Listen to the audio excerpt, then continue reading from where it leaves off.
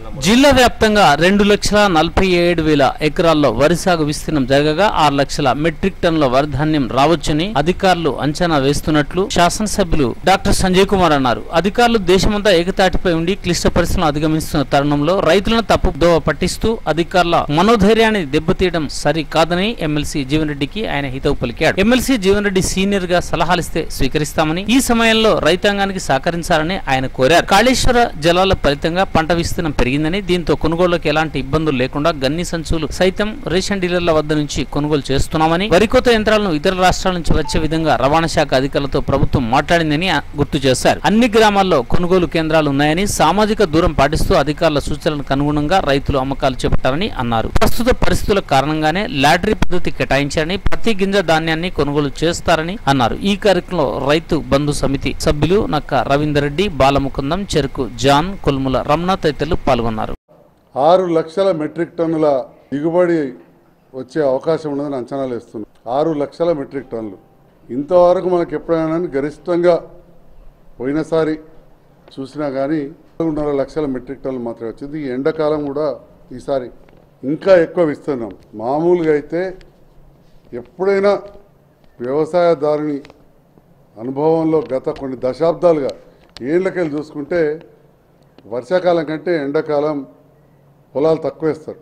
అంతేగా రైతు ఎక్కువ తక్కువ వేస్తారు. అది సహజం, అందరూ తెలుసు, ఎందుకంటే నీటి లభ్యత ఉండదు.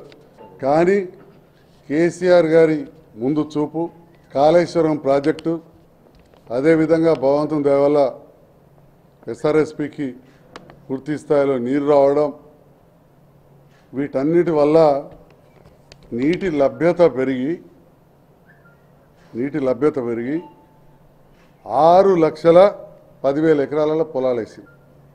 ఇది ఎన్నడూ కూడా కనివిని ఎరగని రీతిలో. అదేవిధంగా మొక్కజొన్న పంట కూడా దాదాపు ఒక 240 గ్రామాలల్లో 8 లక్షల క్వింటాలు వచ్చే అవకాశం ఉంది. ఇప్పటికే జగిత్యాల జిల్లాలో 27 కేంద్రాలు స్టార్ట్ చేసిండ్రు. ఇంకా జగిత్యాల నియోజకవర్గంలో ఇంకొక 3-4 సెంటర్లు కూడా నేను కావాలని అడగడం జరిగింది. తక్కలపల్లి, అదేవిధంగా మా బీర్పూర్ రైతులు రమణ గారు, రామచంద్రరావు గారు, మిగతా రైతులు కూడా కోరిక మేరకు అక్కడ కూడా చేస్తామని చెప్పడం జరిగింది. గౌరవ ముఖ్యమంత్రి గారు పత్రికా ముఖంగా చాలా స్పష్టంగా రైతులకు ఇబ్బంది రానియకుండా ఉండడానికి, అదేవిధంగా డబ్బులు కూడా చెల్లించడానికి ఏ రాష్ట్రంలో కూడా ఈ స్థాయిలో మద్దతు ధరకు కొనకున్నా కానీ పక్క రాష్ట్రాలకు చూస్తే మన రాష్ట్రంలో ఒక 3,000 కోట్లు మొక్కజొన్నకు, 27,000 కోట్లు వరి ధాన్యం కొనుగోలుకి చెప్పి డబ్బులన్నీ కూడా ఏర్పాటు చేయడం జరిగింది. అట్లనే మరి జగిత్యాల జిల్లాలో 370 సెంటర్లు ఐకేపీ కేంద్రాలు కానీ, అదేవిధంగా వ్యవసాయ సహకార సంఘాలు కానీ, కొన్ని మ్యూచువల్లీ ఎయిడెడ్ కోఆపరేటివ్స్, మ్యాక్స్ అంటారు, మన లక్ష్మీపూర్ సొసైటీ లాంటి అట్లాంటి వాటి అన్ని కలుపుకొని 370 పైన సెంటర్లు ఇవ్వడం జరిగింది. ఇంకా అవసరం ఉన్న కాడ కూడా కొన్ని ఇవ్వడానికి సిద్ధంగా ఉంది. రైతాంగం అంతా కూడా ఎంతో సంతోషంగా ఉన్న సమయంలో మనందరం చూస్తూ ఉన్నాం. ప్రపంచం అంతా కూడా ఆడుతున్న అంతులేని, అంతు చిక్కని, మందులేని వ్యాధి, కరోనా వ్యాధి ఇప్పుడు ప్రపంచం అంతా చుట్టుముట్టింది. భారతదేశంలో వచ్చింది, తెలంగాణలో వచ్చింది, ఇప్పుడు జగిత్యాల జిల్లా దానికి వచ్చింది. ప్రతి సంవత్సరం కూడా ఈ 370 సెంటర్లో ఉదాహరణ గతంలో చూస్తే ఒక 5,000 మంది హమాలీలు పనిచేస్తే, ఒక 1,000 మంది మన స్థానికులు చేస్తే 4,000 మంది మహారాష్ట్ర, మధ్యప్రదేశ్, బీహార్ రాష్ట్రాల నుంచి వస్తారు. అదేవిధంగా ఇంకొక గొప్ప విషయం మన దగ్గర ఈ ప్రభుత్వం తీసుకున్న నిర్ణయాల వల్ల, ఎందుకంటే ఎన్నడూ లేని విధంగా కరెంటు కానీ, నీళ్లు కానీ, సమయానికి విత్తనాలు కానీ పెట్టుబడి సహాయం చేస్తున్నారు. కాబట్టి పెద్ద ఎత్తున వరి సాగు అవుతుందని చెప్పి 10-12 రైస్ మిల్లు ఉంటే ఇప్పుడు 60 రైస్ మిల్లకు పోయినాయి. 60 రైస్ మిల్లు ఏర్పాటైనాయి. ఒక్కొక్క రైస్ మిల్లో తక్కువలో తక్కువ 60 మంది కూలీలు అవసరం ఉంటారు. ఇందులో మళ్ళీ 90% బీహార్, మహారాష్ట్ర ప్రాంతానికి ఎక్కడైనా. మరి ఈ సంవత్సరం ఉన్న పరిస్థితులలో ఏదైతే ఈ కరోనా వ్యాధి వల్ల మనకు తెలుసు ఇప్పటికే లాక్డౌన్ ఉన్నది. మన ముఖ్యమంత్రి గారు ఎక్స్టెండ్ చేయాలంటే ఒరిస్సా ముఖ్యమంత్రితో ఇంకొక అడుగు ముందడుగు పోయి డిక్లేర్ చేసేసాను ఇవాళ. మరి మనకు వచ్చే లేబర్ వచ్చే అవకాశం చాలా కష్టమైంది. ముఖ్యమంత్రి గారు స్పెషల్గా ట్రైన్లలో కూడా తెప్పిస్తున్నారు. కానీ బీహార్ నుంచి రావాలన్నా ఇటు నుంచి రావాలన్నా మధ్యలో ఒరిస్సా ఉంటుంది, ఇంకేదో ఉంటుంది. మహారాష్ట్రలో కరోనా విజృంభిస్తుంది. ఇప్పటికే 1200 కేసులు దగ్గరికి వచ్చినాయి. కరోనా మరణాలు కూడా దాదాపు 100కు దగ్గరికి వస్తున్నాయి. మరి ఇటువంటి పరిస్థితులలో మహారాష్ట్రలో కరోనా కేసులు ఎక్కువ, బీహార్ నుంచి రైళ్ళ రాకపోతే బంద్, రోడ్డు బంద్. మరి ఈ సందర్భాల్లో జగిత్యాల చుట్టుపక్కల ఈ వరి ధాన్యం దీన్ని మనం జోకాలన్నా సంచులలో నింపాలన్నా, ఆ సంచులలో నింపి మళ్ళీ లారీలలో ఎక్కియాలన్నా, ఎక్కించిన తర్వాత మళ్ళీ రైస్ మిల్లల్లో దించుకోవాలన్నా, దించిన తర్వాత మళ్ళీ అక్కడ ఏమంటారు దాన్ని బిల్లింగ్ కాదు మన టెంటింగ్, అవన్నీ అక్కడ నెట్టింగ్ చేయాలన్నా కానీ వీటన్నిటికి కూడా అనుభవజ్ఞులైన ఆ లేబర్ మరి మన దగ్గర లేదు. కష్టపడే తత్వం ఉన్న వాళ్ళు ఉన్నారు, కానీ ఈ రంగంలో అనుభవం లేని వాళ్ళు. ఇప్పటికే మన రైతు నాయకులు చెప్పేదాన్ని బట్టి ఉదాహరణకు వాళ్ళు 12 మంది ఒక గ్రామంలో జోకే పని మన వాళ్ళు చేయాలంటే ఒక 20 మంది కావాలి, తక్కువ 20 మంది కావాలి. ఇట్లాంటి పరిస్థితులు ఉన్నాయి. అయినా కానీ ముఖ్యమంత్రి గారు చెప్పారు ప్రతి గ్రామంలో సెంటర్ ఏర్పాటు చేయాలి. అంటే సెంటర్ లేని గ్రామం అనేది ఉండదు. ఎండాకాలం ఇంకొక సమస్య ఏంటంటే ధాన్యం అంతా కూడా ఒకటేసారి కోతకు వస్తుంది. అంతా ఒక 15 రోజులలో మొత్తం ఒకటేసారి నిన్నటి దాకా పచ్చగా ఉన్నది, వారం రోజుల కిందకి వెళ్ళి ఇప్పటికే పసుపు పచ్చగా అవుతుంది. ఇంకా 4 రోజులు అయితే ఇంకా లేట్ అయితే పడిపోవడము, తప్పవడము, ఇక రకరకాలు ఉంటాయి అందులో ఉంటాయి. కాబట్టి ఈ సమయంలో రైతు నాయకులు, మండల స్థాయి ప్రజాప్రతినిధులు, నియోజకవర్గ నాయకులు, రాష్ట్ర నాయకులు ముఖ్యంగా, ఎందుకంటే జగిత్యాల పెద్దలు రాష్ట్ర నాయకులు కూడా ఉన్నారు కాబట్టి రాష్ట్ర నాయకులు కూడా సహకరించాలి. రైతులను మెప్పించి రైతులు కూలీలు కలిసి పని చేసుకునే విధంగా వారు కూడా ఒక బాధ్యతాయుతమైన పాత్ర పోషించాలే ఎమ్మెల్సీ జీవన్ రెడ్డి గారని నేను ఈ సందర్భంగా కోరుతా ఉన్నా. నేను ఎన్నడూ కూడా ఎక్స్పెక్ట్ చేయలే. పసుపు అప్పుడంటే ఏదో జరిగింది, పోయిన సంవత్సరం పసుపు ధర 15 రోజుల్లో పెంచుతాం, అది చేస్తాం ఇది చేస్తామని చెప్పి ఆ బీజేపీ నాయకుడు చెప్తే ఈ రైతు ఐక్య వేదిక అని రైతుల ముసుగులో కొంతమంది కాంగ్రెస్ నాయకులు, మరి ఈ నాయకునికి చెప్పిరో చెప్పలేదో కానీ అందరికందరూ మూకుమ్మడిగా బీజేపీకి ఓట్లేసి ఆ బీజేపీ ఎంపీ గెలిపిస్తే ఇక అడ్రస్సే కనబడతలేదు. ఇప్పుడు మాత్రం మళ్ళీ జీవన్ రెడ్డి గారు అప్పుడప్పుడు బాధపడుతున్నారు, కవితక్క వెళ్తే మంచిగా ఉండని చెప్పి. మరి ఈసారి పసుపు రైతులు ఏమాత్రం ఆలోచించకుండా మొన్న కూడా రోడ్లు ఎక్కిరు. ఆ రోడ్లు ఎక్కిన సందర్భంలో నేను ఊరికే ఖండించలేదు, పత్రికలలో మీరే చూసిన మీడియాలో ఆంధ్రాలో ఇస్తున్నది మీరు ఇస్తలేరు, నేర్చుకోండి జగన్ గారిని అన్నారు.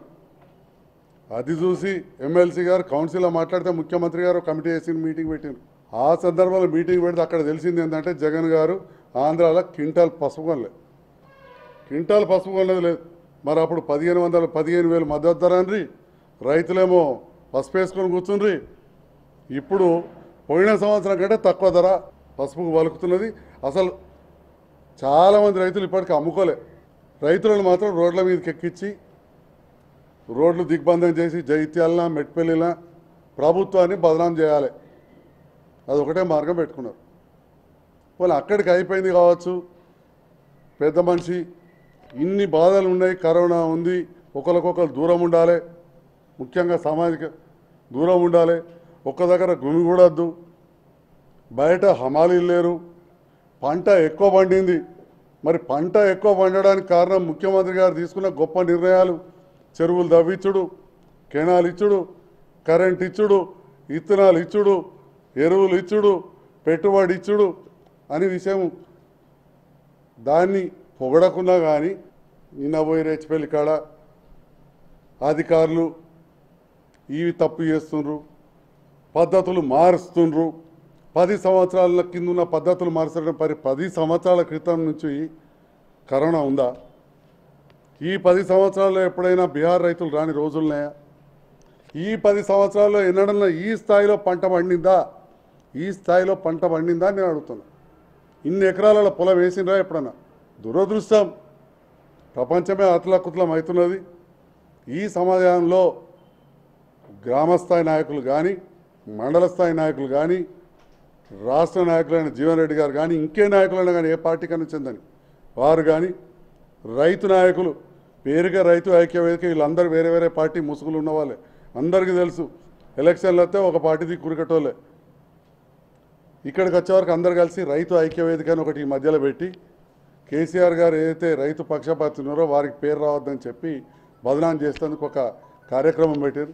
వాళ్ళందరినీ కూడా నేను దయచేసి కోరుతా ఉన్నా, ఈ సమయంలో రాజకీయాలు కాదు, రైతులను సంఘటితపరిచి మెప్పించి ఎక్కడికక్కడ అధికారులతో సహకరించి ఈ ధాన్యం, ఎందుకంటే మనకి ఎక్కువ టైం లేదు, రేపు 15 తారీఖు నాడు మొదలు పెట్టినామంటే ఒక నెల ఎక్కువ 45 రోజుల సమయం ఉంటుంది.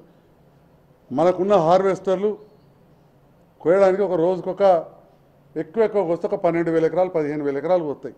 మరి ఉన్నది 6 లక్షల పైన హార్వెస్టర్లు కూడా బయట రాష్ట్రాల నుంచి కూడా తీసుకురావడానికి మన ముఖ్యమంత్రి గారు చుట్టుపక్కల అన్ని రాష్ట్రాలలో ఆ ట్రాన్స్పోర్ట్ కమిషనర్స్తో కూడా మాట్లాడింది. అంటే పక్క రాష్ట్రం నుంచి ఏది వచ్చినా రాకున్నా మన పొలం కోయడానికి హార్వెస్టర్లు రావడానికి పూర్తి అనుమతులు ఇచ్చారు. ఎలాంటి ఇబ్బంది అంటే మొన్నటి గౌరవ ముఖ్యమంత్రి గారు ప్రెస్ మీట్ అందరు చూసుంటారు.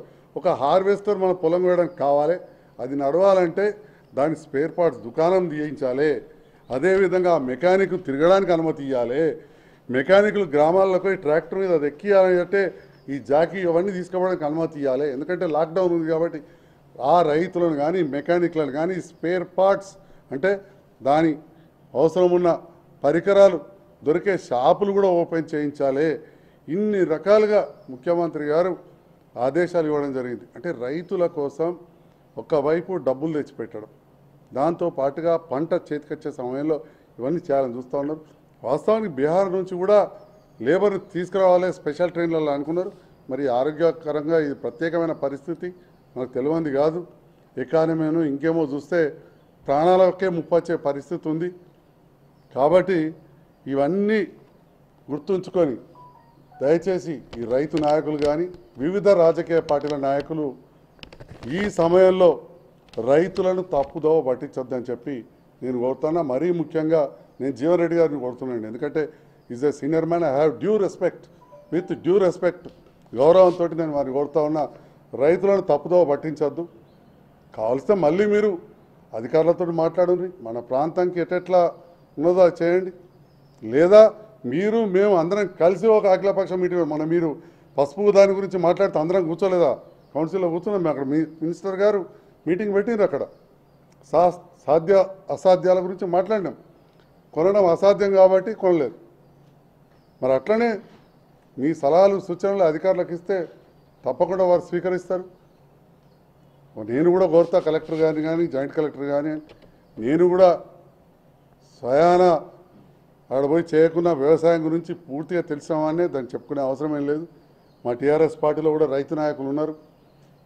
రైతుల కోసం మా నాయకులు కూడా ఏమేమి ఇబ్బందులు అవుతాయి ఈ రకంగా పర్చేజ్ చేయడం వల్ల ఇప్పటికీ ఏదైతే కొన్ని విధి విధానాలు మన జిల్లా యంత్రాంగం రూపొందించిందో దాంట్లో కొన్ని కష్టాలు అవుతున్నాయని చెప్పి నా దృష్టికి తీసుకురాగానే మొన్ననే కొంతమంది రైతు నాయకులను తీసుకెళ్ళి కలెక్టర్ గారిని కూడా నేను కల్పించడం జరిగింది. ఇంకా కూడా ఏదైనా ఉంటే మార్పులు చేర్పులు తప్పకుండా చేసుకుందాం. నేను రైతులందరినీ కూడా కోరుతా ఉన్నా, తప్పకుండా ఎక్కడ అవకాశం ఉన్నా కానీ రైతులకు అనుకూలంగా ఉండే విధంగానే, రైతులకు కష్టం కాకుండా ఉండే విధంగానే ఈ కార్యక్రమాలు ఉంటాయి, ధాన్య సేకరణ అని చెప్పి నేను మరొకసారి తెలియజేస్తా ఉన్నా.